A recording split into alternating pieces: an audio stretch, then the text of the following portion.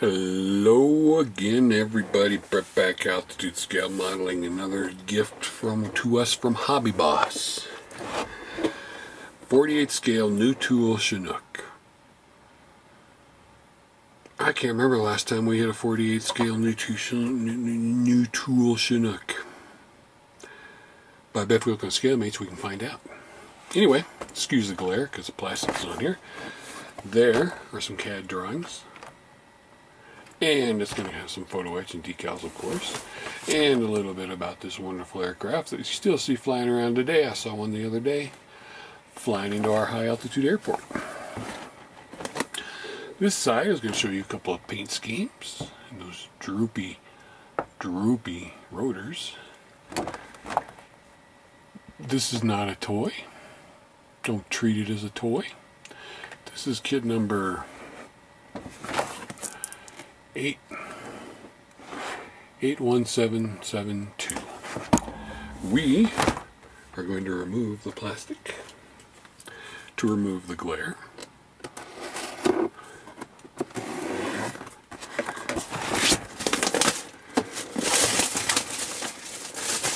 And we're going to get started. Here is that beautiful box art. Here is me trying to get into this box. There we go. Okay. We've got the typical Hobby Boss advertisement, the new Chinook, German P Panzer something, Offs A. And 18E Super Hornet, which I will be doing a review of shortly.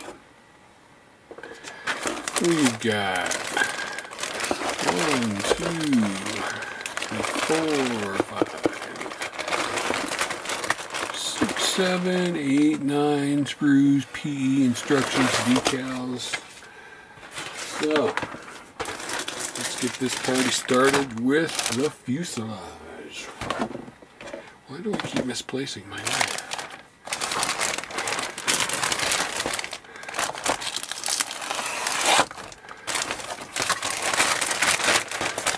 And the clear sprues are in here too. There's 3 of those.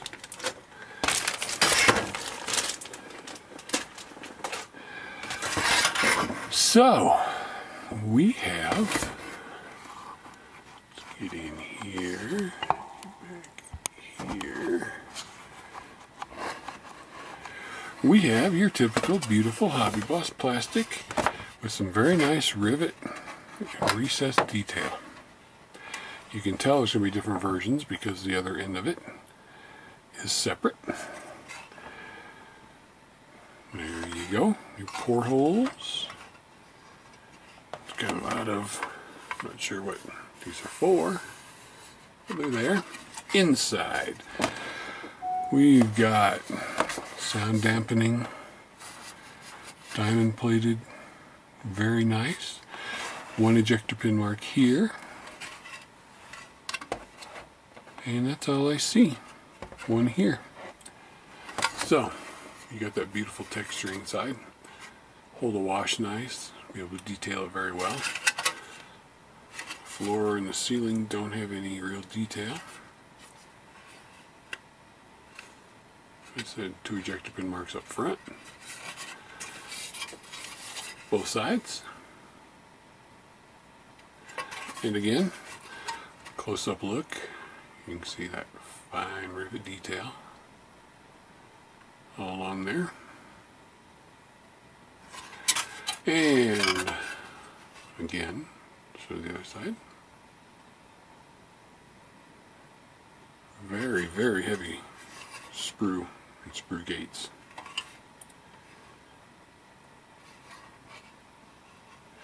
But I don't think that'll be a problem. Next, let's find, there we go, the other half of the fuselage.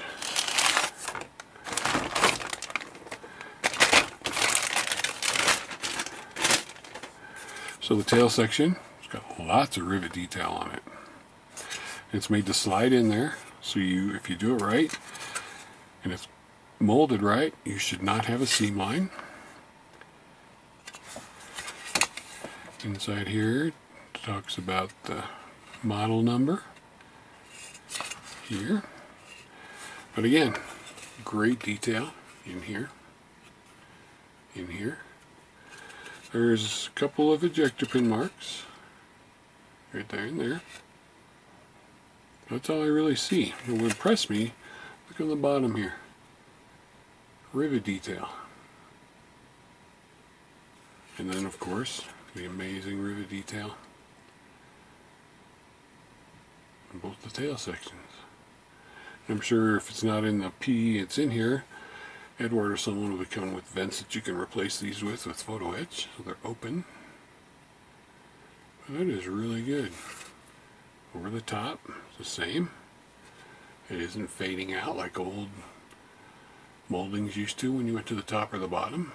I'm just right there. Doing that on the bottom, that's just a step above for Hobby Boss.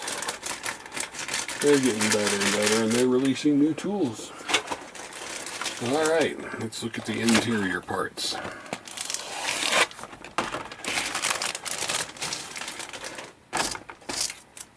So what we've got here is the floor and all the tie downs, and that looks great.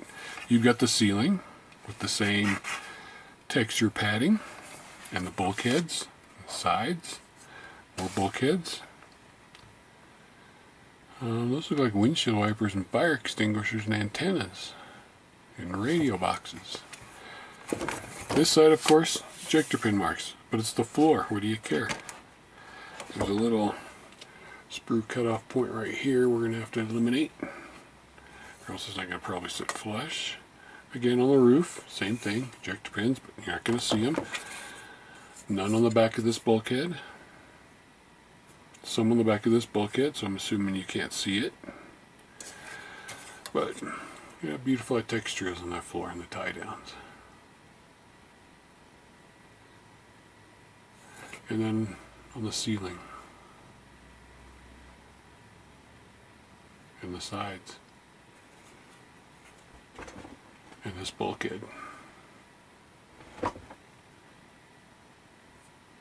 And then an instrument cluster has it on there. These side panels have it on there.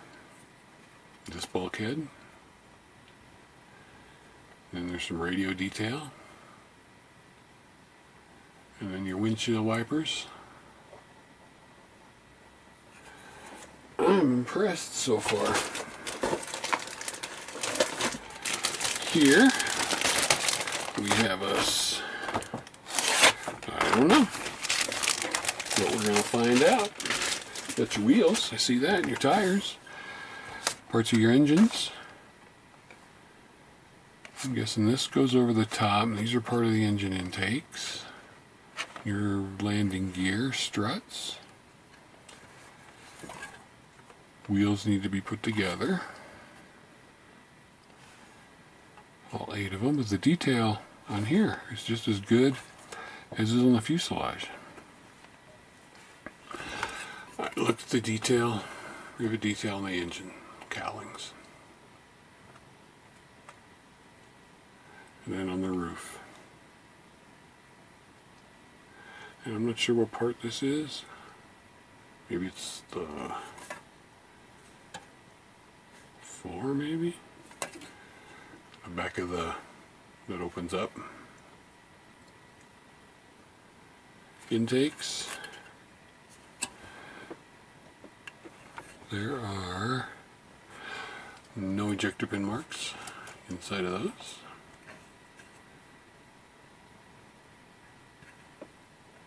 And those are landing gear struts.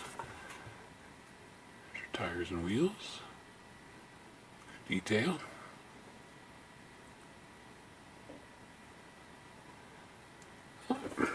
I'm still liking what I see. Now, if they've made the droop in the rotors, that'll be amazing. So, I think this is the top of the cab.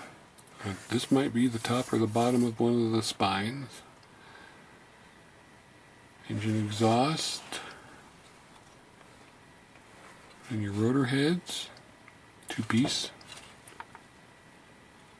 Be easy to detail up. Bunch of little parts, I have no idea what they're for.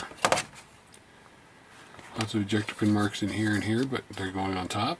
This hatch has no ejector pin marks on it. So, rotor heads.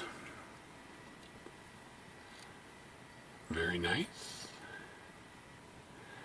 And again, more detail there. And rivets around that hatch. And then these little parts. And like I said, which one is... So this hatch here has a nice detail on the inside with no ejector pin marks.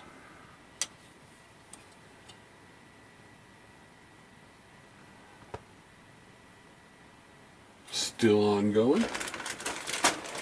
So, I found rotors. The moment of truth.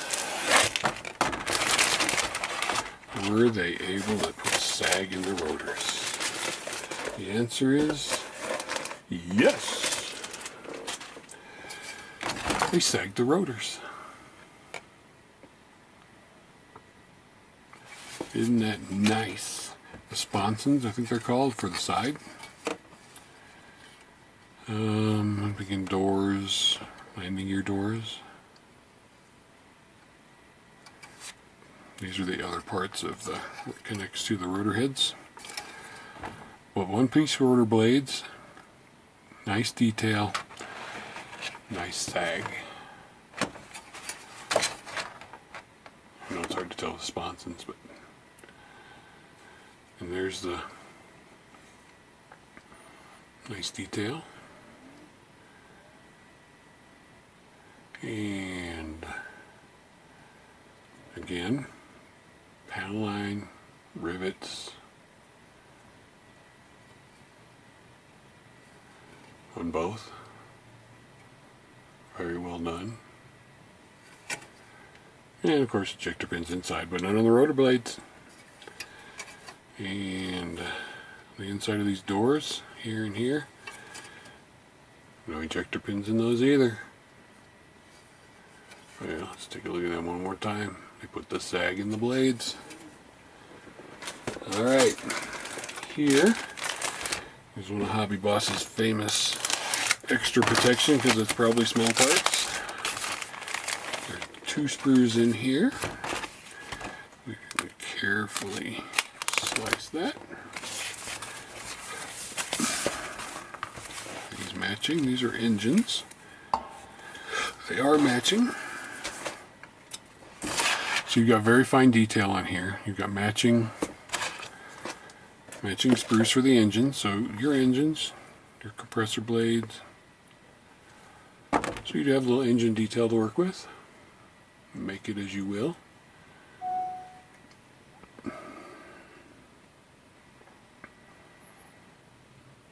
More parts for the rotor heads. In the instructions, we'll see how detailed they are.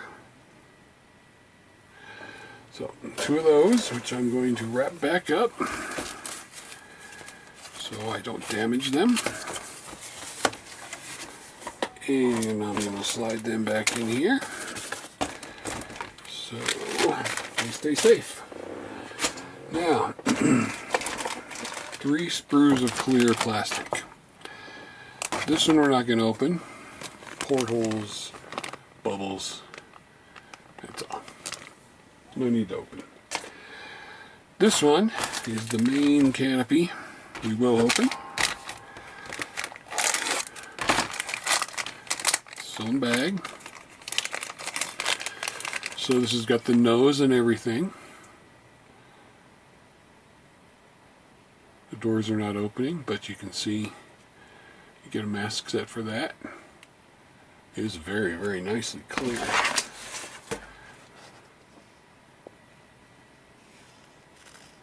And the sides, the front down looking ones, they did a really good job on that.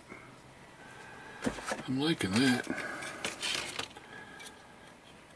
Slide this back in here. It's come all the way from China. No damage. I don't want to damage it now. This one will open up because the instrument panel is in here. They have a clear instrument panel. Well, you can see it. It is raised on one side. And a couple of lights. But clear instrument panel. I'm guessing that means this decal sheet's going to have instrument decals on it. Photo etch. One sheet with all the grilling and venting I was talking about earlier. Some of it's going to have to be folded over, rolled, and decals. Oops, cut that badly.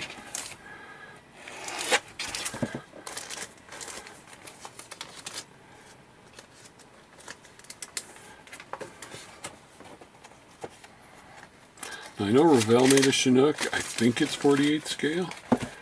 Might be 32, but I think it's 48. And it's not nearly this good. These are your typical Hobby Bus decals. I do not see any instrument panel decals.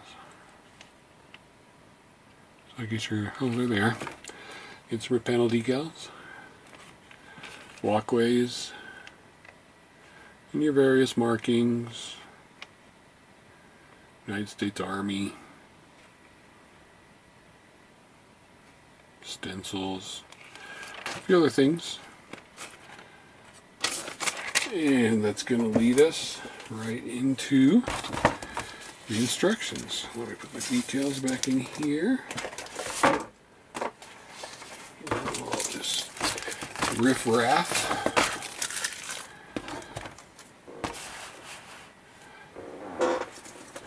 CH-67A. Let's hope they do many other versions. Here, look at it since it's right here in front. Color callouts. 2 versions. Basic Army olive drab green. There, your color callout. And basic olive drab different green.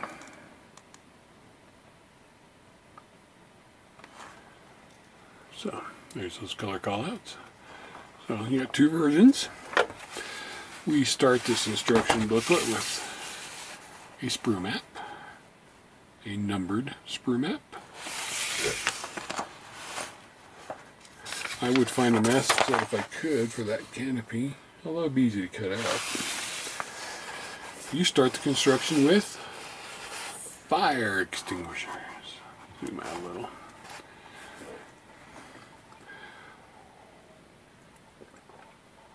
Interior.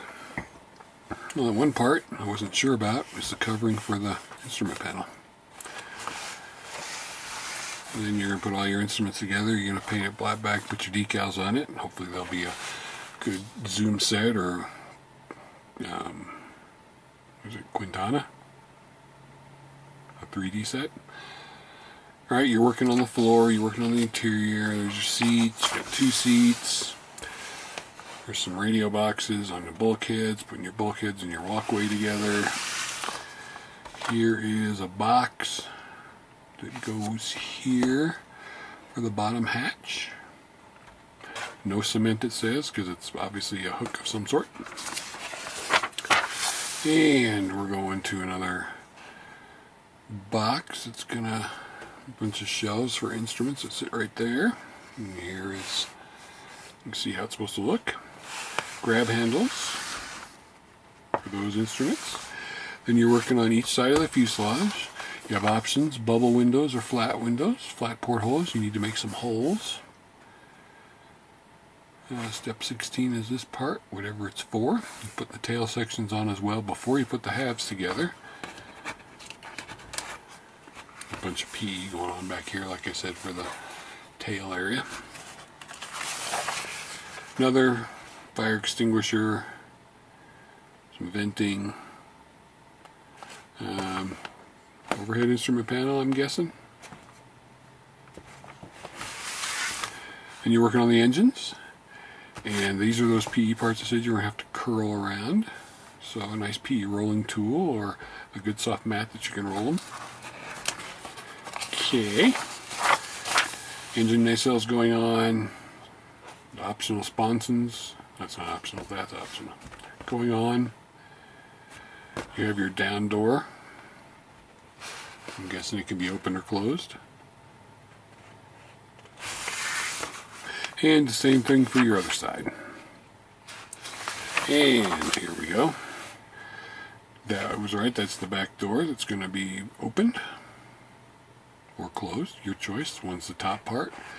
And later on we get into the bottom part. You got your undercarriage going on. Right 4, left 4. Antennas, so I'd probably wait until it was done painting. And then your aft rear wheels. And there's that bottom door I was talking about, so you can have the ramps. These are the ramps. So you can actually stick in a 48 scale Jeep or something if you got one. And there is that top part, like I was saying, it's going across there. It'll cover that seam line. Hopefully it's flat enough that won't make two other ones. And then you're going to be working on your rotors. Rotor heads, put them all together. Rotor blades. And you are done. You have made a new tool, 48 scale Chinook. That is just so cool looking. And the size of it's perfect because a 35th scale, and I think there is a 35th scale by Trumpeter, will be massive. Massive. So you have it, new tool Chinook. Can't wait for the other versions to come out.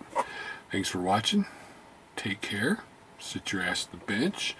Build a helicopter. Doesn't have to be this one, but why not this one? Bye for now.